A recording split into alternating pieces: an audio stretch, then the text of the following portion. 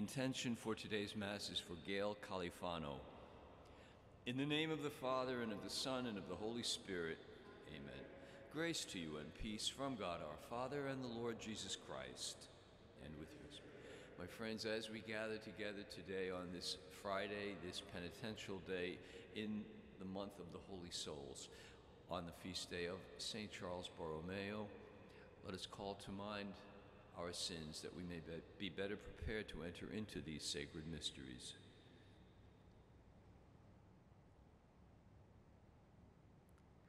Have mercy on us, O Lord, for we have sinned against you. Show us, O Lord, your mercy, and grant us your salvation. May Almighty God have mercy on us, forgive us our sins, and bring us to everlasting life. Amen. Kyrie eleison.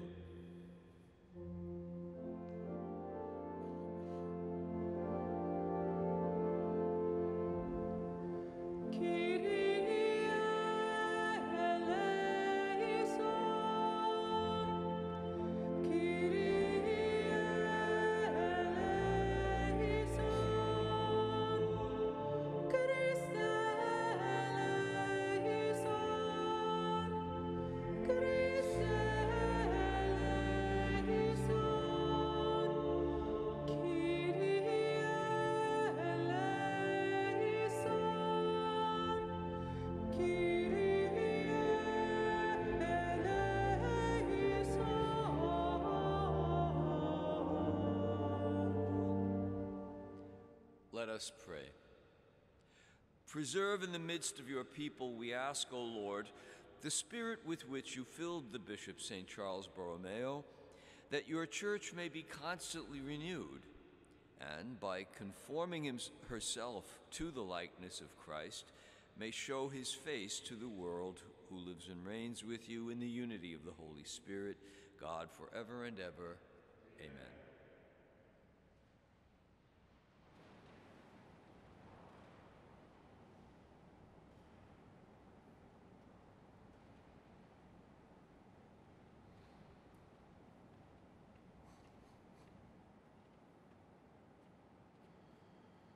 A reading from the letter of St. Paul to the Philippians.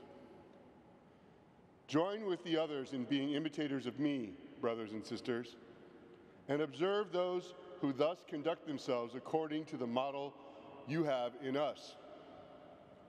For many, as I have often told you, and now tell you even in tears, conduct themselves as enemies of the cross of Christ.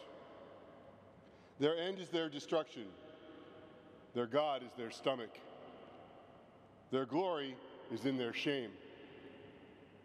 Their minds are occupied with earthly things, but our citizenship in heaven, and from it we also await a Savior, the Lord Jesus Christ.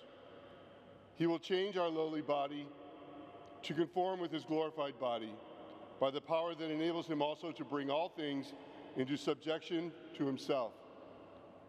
Therefore, my brothers and sisters, whom I love and long for, my joy and crown, in this way stand firm in the Lord, beloved. The word of the Lord. Let us go rejoicing to the house of the Lord. Let us go rejoicing to the house of the Lord. I rejoiced because they said to me, we will go up to the house of the Lord. And now we have set foot within your gates, O Jerusalem. Let us go rejoicing to the house of the Lord. Jerusalem built as a city with compact unity. To it the tribes go up, the tribes of the Lord. Let us go rejoicing to the house of the Lord. According to the decree for Israel, to give thanks for the name of the Lord, in it are set up judgment seats for the house of David. Let us go rejoicing to the house of the Lord.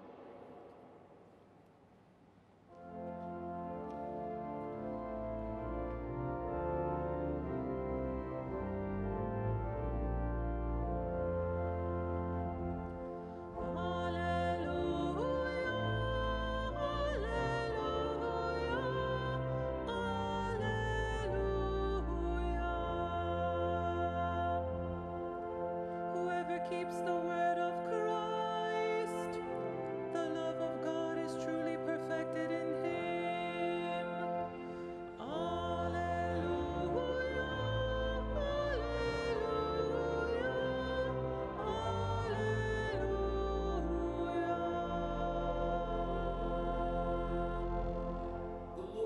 with you. A reading from the Holy Gospel according to Luke. Jesus said to his disciples, "A rich man had a steward who was reported to him for squandering his property. He summoned him and said, 'What is this I hear about you? Prepare a full account of your stewardship, because you can no longer be my steward.' The steward said to himself, 'What shall I do? Now that my master is taking the position of steward away from me, I am not strong enough to dig, and I am ashamed to beg.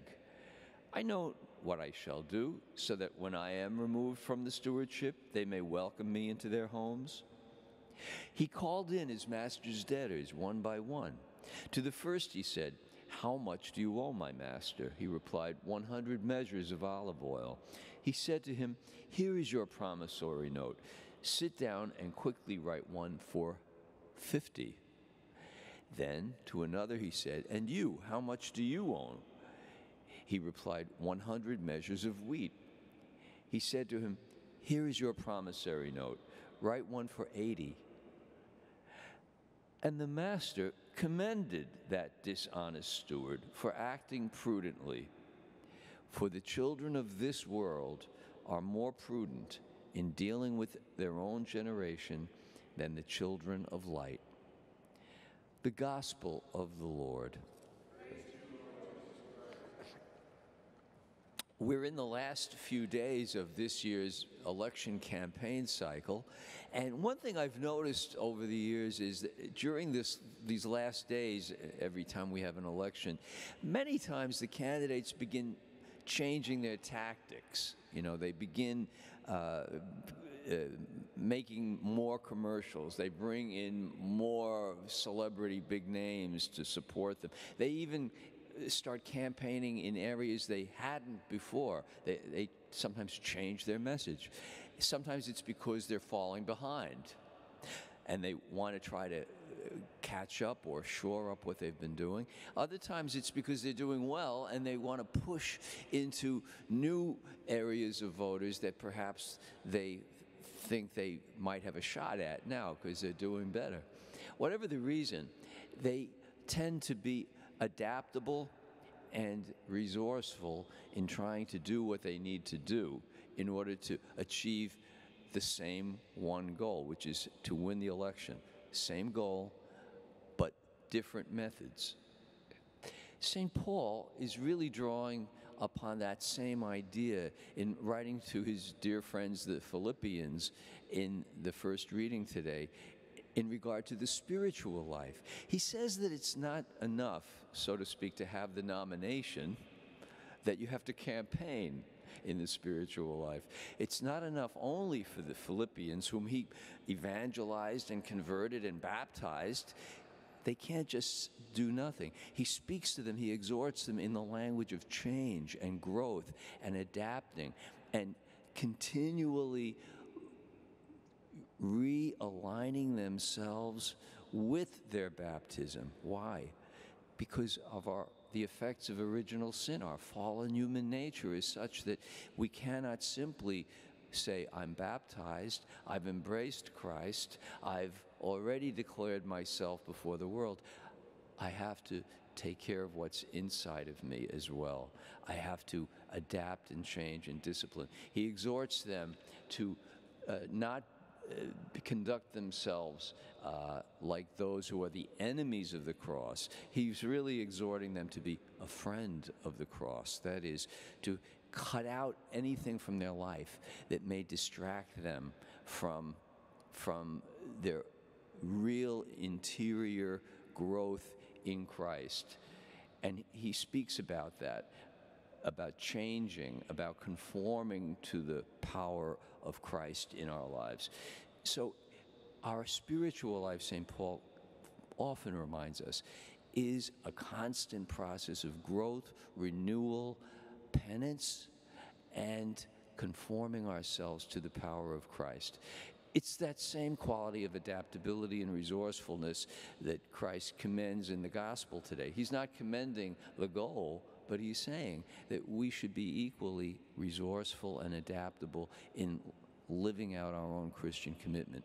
St. Charles Borromeo, whose feast is today, was a great saint of the Counter-Reformation and responsible for the Reformation within his own clergy in the city of Milan. And there's a beautiful passage in the office for readings today from his exhortation to the priests, telling them not just to celebrate Mass, but to prepare well to celebrate Mass and to live a life that is distraction-free from anything that is distinct from Christ. That's good advice for every disciple of Christ. It's essentially what St. Paul is saying, and it's what our Lord recommends to us as a characteristic of everyone who wants to be a serious disciple of Christ, truly living out that baptismal grace that we have been given, that we not squander it, but that we truly be a friend of the cross of Christ. Let us pray. We pray for the Church that it may be consistently conformed to the cross of Christ in all things, including all her clergy and all faithful disciples of Christ. We pray to the Lord. Lord, hear our prayer. We pray for all those who struggle to be conformed to the cross of Christ, that they may always know that the grace of Christ is available to them at all times. We pray to the Lord. Lord, hear our prayer. We pray for the sick and the suffering, the needy and the poor, the despairing and the desperate, that they may find in the cross true hope and the power of Christ's grace. We pray to the Lord. Lord, hear our prayer. That during this period of decision-making for our own country, that people may choose wisely. We pray to the Lord. Lord, hear our prayer. And for the intention of today's Mass, for Gail Califano, we pray to the Lord. Lord, hear the prayers we offer and grant us what we need through Christ our Lord. Amen.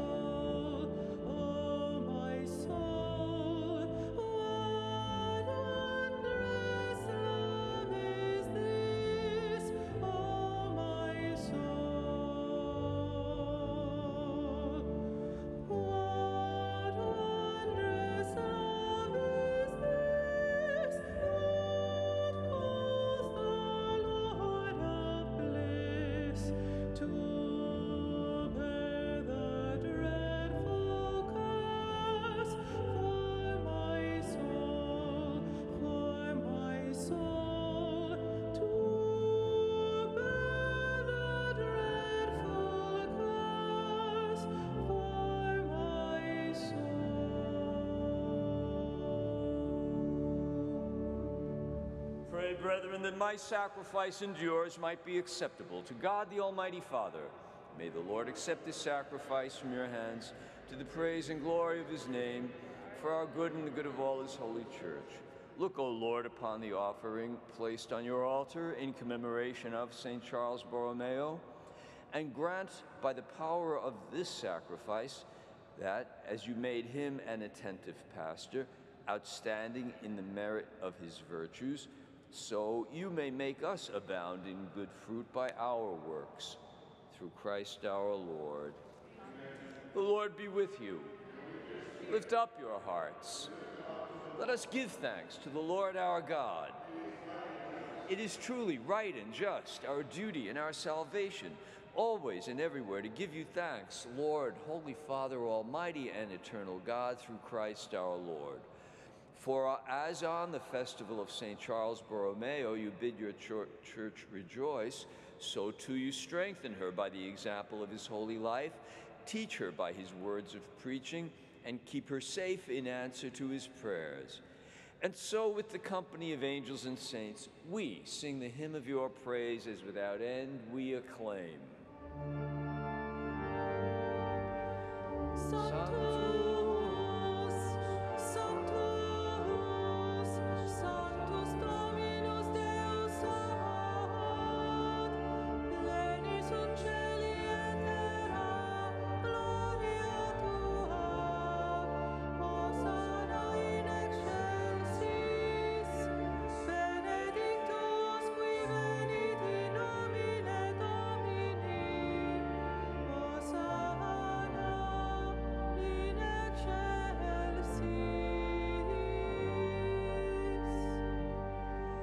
You are indeed holy, O Lord, the fount of all holiness. Make holy, therefore, these gifts, we pray, by sending down your Spirit upon them like the dewfall, so that they may become for us the body and blood of our Lord Jesus Christ.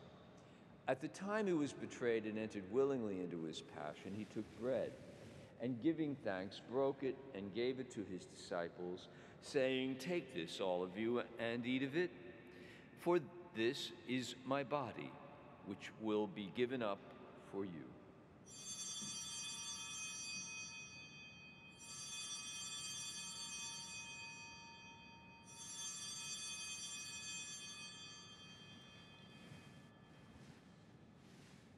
In a similar way, he took the chalice and once more giving thanks, gave it to his disciples, saying, "Take this, all of you, and drink from it.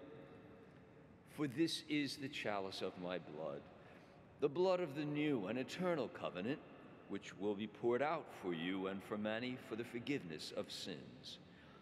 Do this in memory of me."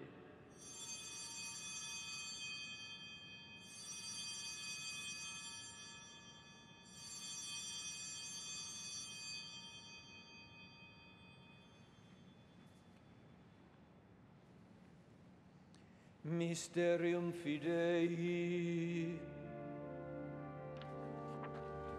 Mortem tuum annunciamus, Domine, et tuum resurrectionem confidemur, donec venias. Therefore, as we celebrate the memorial of his death and resurrection, we offer you, Lord, the bread of life and the chalice of salvation, giving thanks that you have held us worthy to be in your presence and minister to you. Humbly we pray that, partaking of the body and blood of Christ, we may be gathered into one by the Holy Spirit.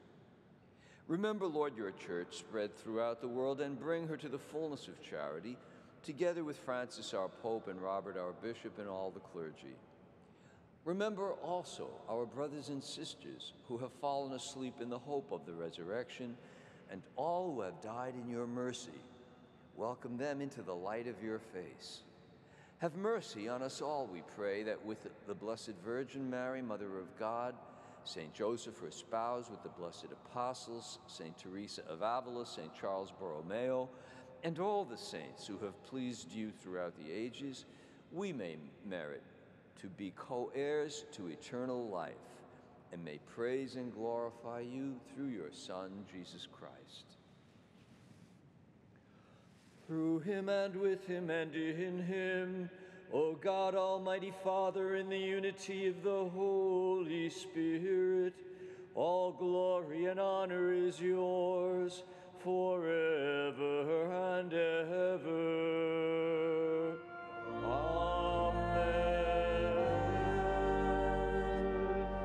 At the Savior's command, and formed by divine teaching, we dare to say, Our Father, who art in heaven, hallowed be thy name. Thy kingdom come, thy will be done, on earth as it is in heaven. Give us this day our daily bread, and forgive us our trespasses, as we forgive those who trespass against us. Lead us not into temptation. Deliver us, Lord, we pray, from every evil. Graciously grant peace in our days, that by the help of your mercy we may be always free from sin and safe from all distress, as we await the blessed hope and the coming of our Savior Jesus Christ. For the kingdom, the power. Lord Jesus Christ, who said to your apostles, "Peace I leave you, My peace I give you. Look not on our sins, but on the faith of your church, and graciously grant her peace and unity in accordance with your will, who live and reign forever and ever. Amen. The peace of the Lord be with you always. Let us offer one another a sign of the peace of Christ.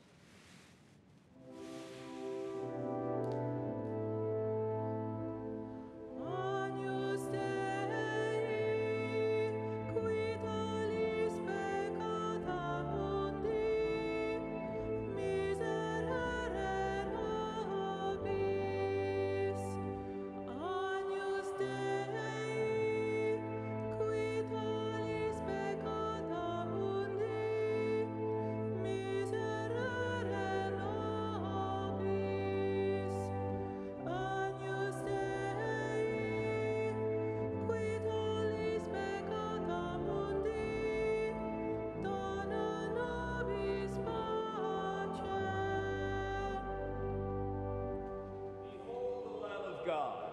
Behold him who takes away the sins of the world. Blessed are those called to the supper of the Lamb. Lord, I am not worthy that you should enter under my roof, but only say the word, and my soul shall live.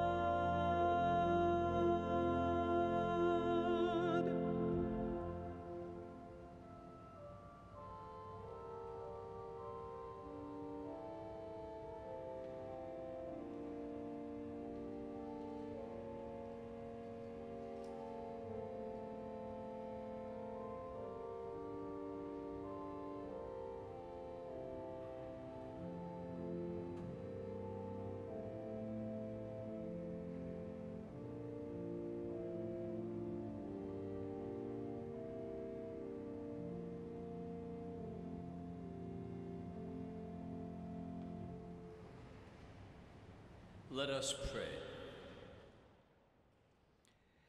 May the sacred mysteries of which we have partaken, O Lord, we pray, Give us that determination which made St. Charles Borromeo faithful in ministry and fervent in charity, through Christ our Lord. Amen. We invite you to remain with us for the period of Eucharistic adoration now after the Mass.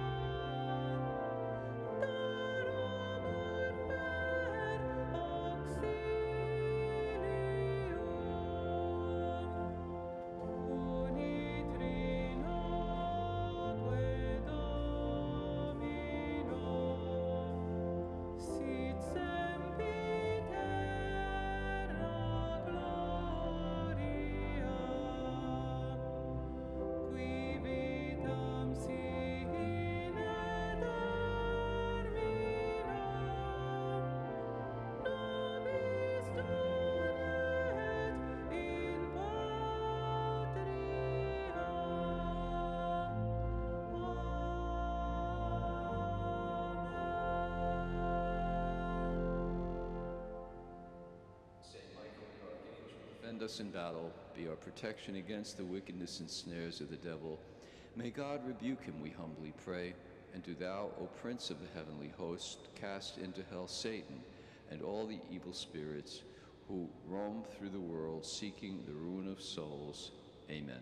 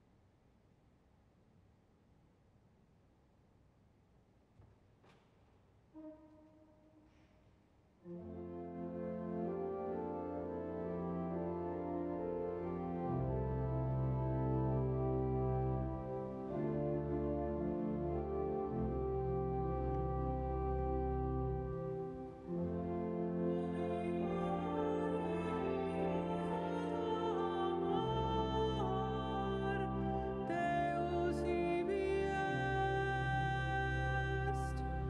congregationem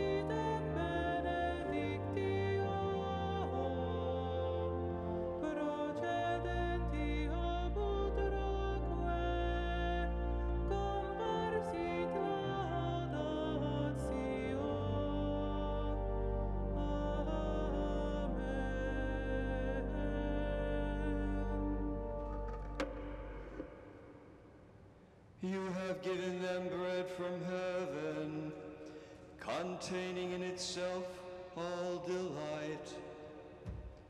Let us pray.